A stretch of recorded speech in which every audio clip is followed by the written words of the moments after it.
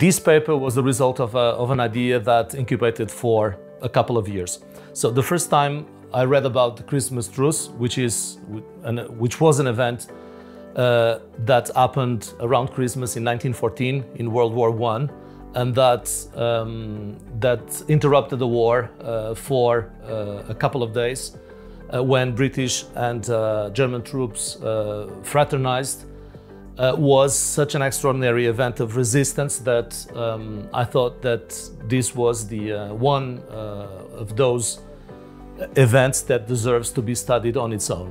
One day, at a conference of the Process Organization Research Group in Greece, I met a colleague, Wiedemann from Germany, who was studying, by coincidence, strategic truces. So at the end of the dinner, it was decided that this was going to be a paper that we would co-author.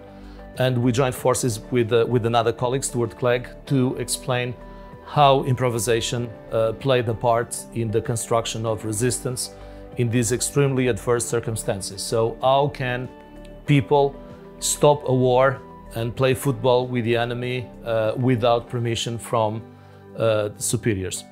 Another reason why we found the example or the case important has to do with the fact that it shows that even in the worst moments, it's possible for people to keep its humanity alive.